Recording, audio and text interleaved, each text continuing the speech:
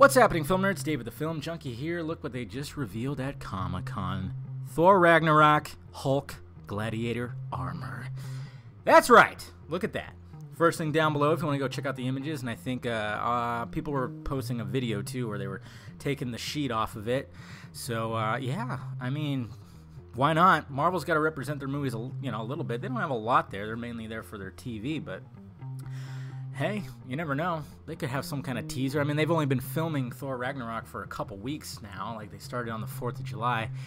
I don't know if they'll have any footage, but you never know. Who knows what's going to happen? Marvel might come and just blow everybody's minds, too, and try to outdo Warner Brothers. I'm okay with that. If they want to come and just, like, all of a sudden surprise everybody, that's fine. We all win, no matter what. If you're on DC or Marvel side, we all win. No fighting. No.